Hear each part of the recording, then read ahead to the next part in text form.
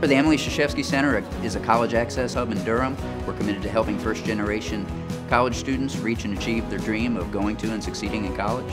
When I heard that the Emily Krzyzewski Center had been recognized and awarded today, we were thrilled. It's a terrific honor. Proud to receive it on support of our Emily K Center community. That's students, families, volunteers, staff, the board. We're just thrilled and excited to be here. The Emily Krzyzewski Center has grown significantly. There are 270 students in our K-to-college programs, and this year nearly 1,700 students have participated in our Game Plan College program. So we're in a growth period. So it's really exciting to enter into a new relationship and have support to fuel that growth. The nonprofit community is a powerful one, and I know the Durham nonprofit community best, but it's clear here tonight that the Triangle, that the state as a whole, is a strong community and one that's valued, which feels really good.